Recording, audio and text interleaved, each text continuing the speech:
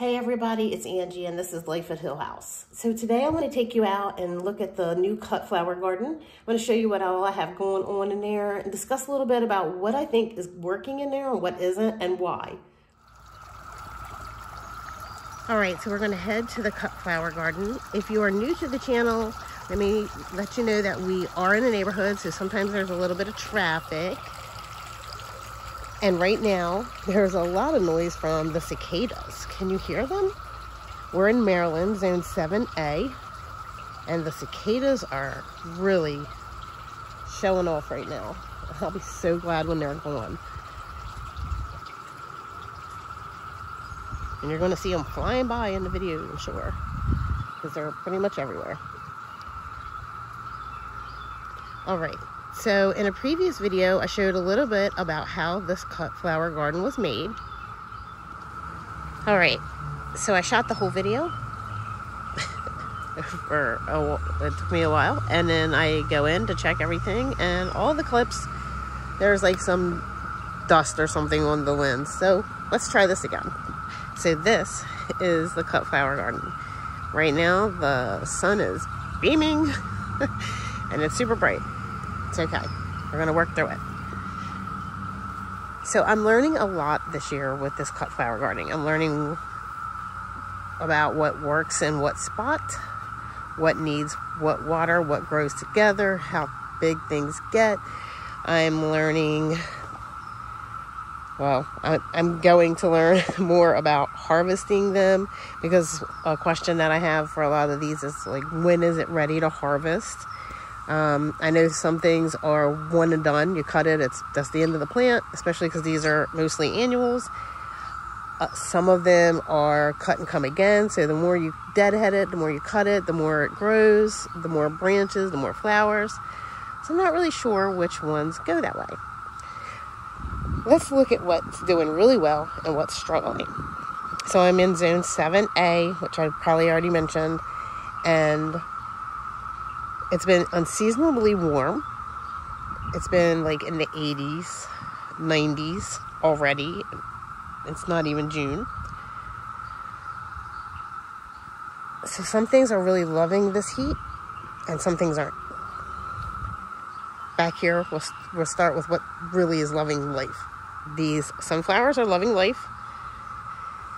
My hollyhocks back here seem to be doing pretty good. But as we come down the line, they just get really, really small. They're not really doing much of anything. So I think I'm going to pop them out and pop in some sunflower seeds. We are growing apparently a cicada plant here. We've got lots of them growing around here. No, really. We do have lots of cicadas. They're like dive bombing me, so I'm probably going to be diving and ducking while I'm doing this video. I try to do everything early in the morning. They're not real active in the evening or early in the morning. But this time of day, whew, goodness gracious, they are everywhere. Okay, so sunflowers are doing great. Something else that's doing pretty darn well is dahlias. So now these are seed dahlias. Up at the top end of the bed, we have some tuber dahlias. Now these will form tubers, but they started out as seed, and a lot of times the seed dahlias look like this. They're not like a dinner plate. They're like this sweet little baby right here. So we've got a lot of them. They seem to be doing great. Marigolds are doing great, but what I've learned is marigolds probably aren't really going to do well for a cut flower because the stems are so small. So while I know that marigolds seem to love it here, and I'll plant them somewhere else, probably not in the cut flower garden next year. Cosmos do really well here. I already knew that because this was previously our pollinator garden, which was a lot of cosmos. So they're doing pretty good. They're really short. And that's something I have a lot going on of that I'm a little confused about, is all of my plants that I was expecting to be tall are really short. So I'm not sure what that is. You know, I'm watering, fertilizing weekly. I'm using a Miracle Grow water soluble weekly. I usually use the Proven Winners. I could not get my hands on it in time this year, so I just went with the Miracle Grow. But these are all doing great. So here I have some yarrow. Hasn't really done much, but it looks happy. The sweeper's coming, so hold on. Okay, so the street cleaner sweeper is going. It'll be back by in a minute, I'm sure. Sweet peas, not doing great. Maybe too hot for them. Celosia seems to be doing really well. Status, I guess it's doing well. I've never grown it before. I'm not really sure what it's supposed to be like. Gaillardia seems to be doing good. Just take a minute to look how pretty this is. This is the Kilimanjaro marigold. Like, oh, she's so pretty. Pests haven't been too bad out here. I've seen one plant that's really full of pests, and I'll show it to you. Zinnias. So this is the zinnia, couple rows of zinnia. I got mixed feelings about what's going on with my zinnia. I've got some Queen Lime. I've got some Cinderella. I've got some El Dorado. These are all like, the tallest one is like 10, 12, 11 inches. I was expecting my zinnias to be a lot taller, but you can see they're really small. And that is the one plant that has, just one of them, mind you, that is covered in aphids. Can you see them? Oh man, I mean, it is covered. So I might have to release some ladybugs out here. We already released some in the potager garden, in the potager garden, because my roses were just covered. But, oh God, cicadas. You hear them fluttering by you, your whole stomach clenches up in fear. And can you guys see? I don't know if you can see them. Oh man, it's something. Oof. Okay, it is really something. Let's go back to what we're talking about. Snapdragons seem to be doing good. We have this one really nice tall one. The rest of them are still pretty little. And then you're going to see some chlorosis. I have one swath here in the gardens that suffers horribly. Okay, sorry. sorry, bugs. Oh gosh. Okay. So there's one swath here in the garden that really suffers from chlorosis. It goes from this tree, my dogwood, and it goes in like a diagonal across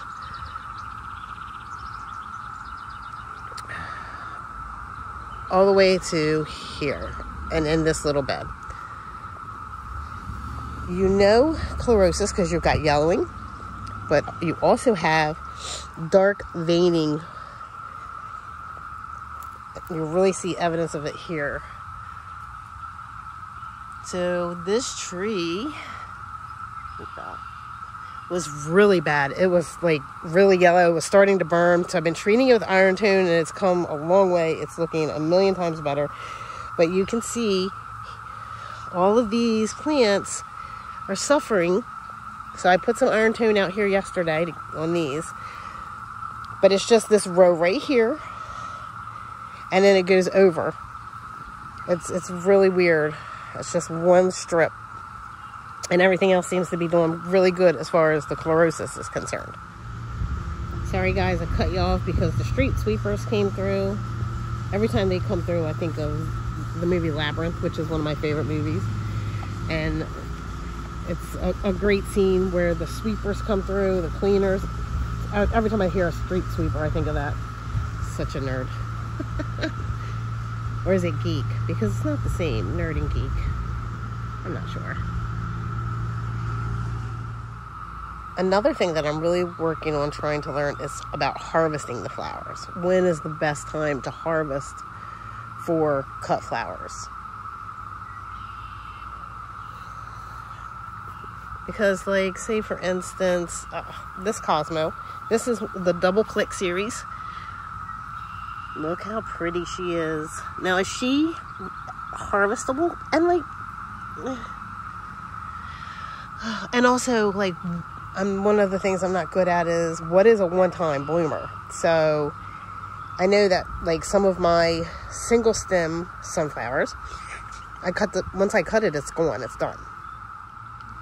So some of the, sorry, I had to stop again for the traffic noise. Some of the sunflowers are, you cut it once, it's done. But others, they're like cut and come again. I think we have one that's about to show off. I'm not sure the variety. That one doesn't have a tag. So yeah, some of these, like I know the Pro Cut series is a one and done. But then others are branching varieties.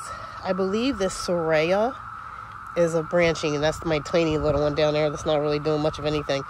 I believe it's a branching. It seems that my tags have just disappeared. Where did you put my tags, Mr. Cicada? They're just here to make me miserable. Is that right? I'm leaving. Bye. Let's go away from the cicada. I planted a really wide variety of plants so that I could learn what does well, what doesn't do well, what holds up well in a vase, what doesn't hold up well in a vase, what I'm just good at growing and what I'm horrible at growing. So we have a row of sunflowers, we have zinnias, we have dahlias, we've got marigolds, celosia. Then we have like a bunch of random, like we got a little patch of carnations right here. We've got stock. We've got chamomile. We've got nasturtiums. We've got gaillardia. We've got some daisies. We've got rudbeckia. The Gerber daisies are doing great. They're doing phenomenal out here.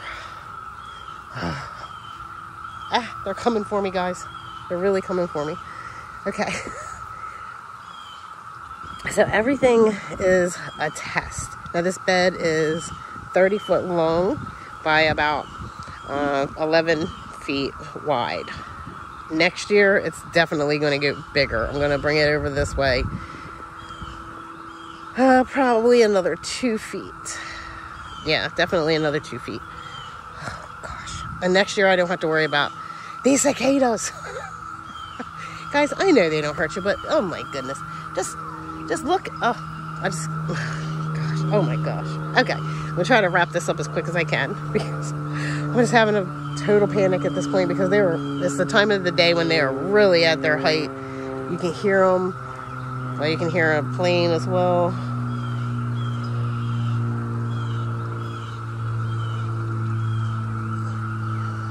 But you can see them just buzzing around, flying here and there and everywhere.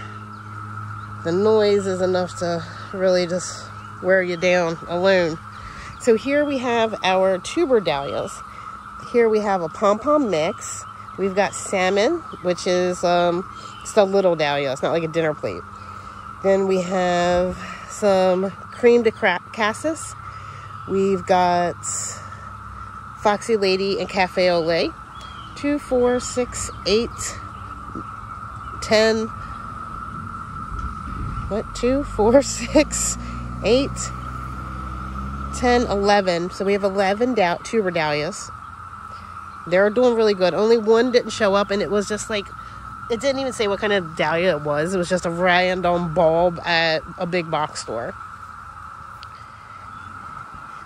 I think one of the things that I really got to narrow down out here is a watering situation. This is full sun all day. I'm just beating sun.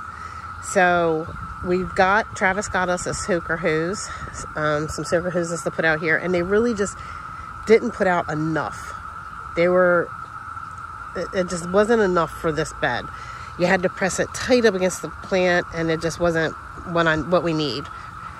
This area is just way too hot and dry. So we really need something like an actual, oh God, an actual drip irrigation system. Sorry guys. An actual drip irrigation system to make sure that these are all getting consistent water. And I think with that, I'm going to see a huge difference in the way everything is growing. So everything right now is like really short and stunted. I expected the zinnias to be tall, like 3 foot. I expected the snaps to be tall, the stalk to have nice long stems, but none of that's happening. Everything is just really small. Everything's green and looking good, but everything's a lot smaller than what I thought it was going to be. So I think water may be an issue. What else did we grow here? Said we got some nasturtium. It seems to be doing good. These are asters, so they're doing good. Pincushion doing good. So I did throw a few perennials in here. These daisies are doing great, and the vase life for those for me was like 10, 11 days or so. So I'm really happy with them.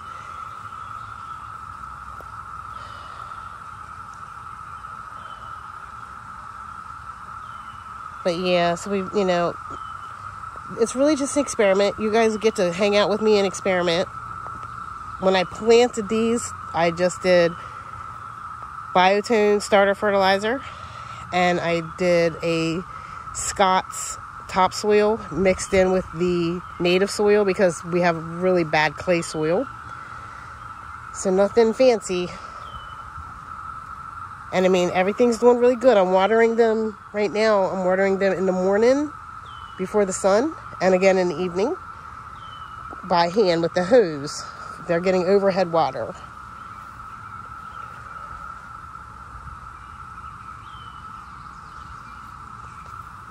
But it's just, you know, I'm just learning. And I'm having a lot of fun with it. I'm really excited about these sunflowers. Like super excited. I'm pretty excited about the dahlias too. And this red spike amaranth. Come on, baby, because I seen you in a video that somebody posted, and you were so beautiful that I cannot wait until you grow up so I can harvest you. Isn't that terrible? I can't wait till you grow up so I can harvest you. See what else we have growing out here. We have this Mexican sunflower. It is real happy. Look at that. It is. I've never grown this before. So if you don't watch the Stivers, Zach and Jen, the Stivers Homestead, make sure that you check them out because they're great. They're a great family, full of information. I love watching them. And they recommended this plant to their viewers. And so there we go. That's the first one. Zach Stivers, thank you for recommending that because it's looking great. And I'm going to add more next year for sure. Again, not sure what's going on with these zinnias. Anybody know? Like, it can't be that. Okay, guys, I just got hit in the face by a cicada. Oh, my goodness gracious. Oh, I had to take a minute to compose myself because that cicada hit me straight in the cheek. Wow. All right. Oh, goodness. Oh, my goodness. This is unbelievable. It's really unbelievable. Okay. So, anyway, like I was saying, guys, have you ever seen anybody just have a complete freak out attack on a video? That's me right now. Oh, my goodness. Look, this one is like... Just breathe, Ange. Breathe. You'll get through this. We'll do it together. Just get through it. Okay. Oh my goodness. All right. So, zinnias. Are they going to get taller, guys? Do you know? Comment. Let me know what you know about zinnias. Because I swore they were tall plants. I know that, I'm pretty sure that the seed packets said they were as well. So they're El Dorado. If you've grown that, if you've grown any of the Queen Lime, let me know what you think, why these are so small. Same with these stock and the snaps. I think the stock is mostly just stunted because of the chlorosis. It needs the iron, it needs more fertilization, and it needs more water. I think that is what's going on a lot up in this, that swath right there where everything is just a hot mess. I'm pretty sure people riding by are getting the biggest kick out of watching me flail my arms around while the cicadas try to dive bomb my face. I really just diving around. Okay. All right. Sorry, guys. I'm so sorry. Okay. Because this is the only way we're going to do this year is to just deal with these videos with a lot of jumping around because the cicadas are trying to be on me. I shouldn't have wore green. Maybe I'm wearing green today. Maybe they think I'm a tree. I don't know. Oh my gosh. All right. Do you guys want to like look at these cicadas? You don't want to look at them, do you? Can you see them playing around my tree? They're just so big. All right. Okay, guys. I'm going to have to wrap this up today. But as soon as the garden starts to put on a little more growth, as soon as things start to bloom more, we're going to come back out. We're going to walk through. We're going to look closer at the varieties. Hopefully, the cicadas are gone by then. They're only supposed to be here like 4 weeks. I swear, I feel like they've been here for 4 weeks already. So, we'll come back out. We'll reassess the situation.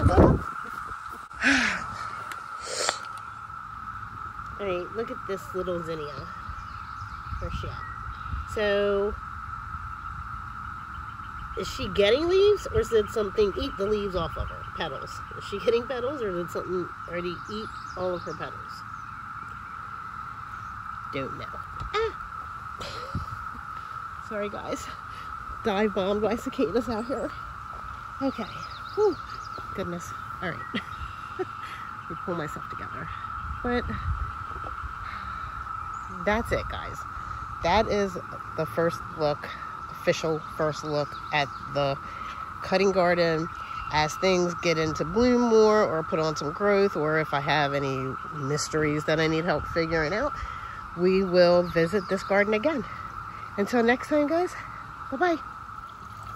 Okay, on the way in, I just had to show you this. Look how beautiful this planter is. Oh, this may be my favorite mix so far ever. This is Supertunia Bermuda Beach. It looks really pink, like almost like bubblegum in the camera, but it's really more of a coral color. And then with these Superbenas, and then we've got the Prince Tut grass, which hasn't really done much yet, but I'm hoping it does. And then this Vinca. Look how pretty that is. Oh, I love this. So stately. Like, this might be my permanent thing every year. I know, it won't, but... And then one other thing is, what in the world is happening with these? What? These little babies aren't doing anything. And last year, this thing was full by now. And they're getting watered, fertilized. I don't know what's happening. The tree looks better than it's ever looked. Usually it is a hot mess. It looks like it's dying. It hardly fills out. And this year it looks fabulous. And the stuff underneath looks scraggly. I don't know. Trade-off, I guess. Okay, guys. So I'll leave you with this beautiful image right here of this container. Until next time, guys. Bye.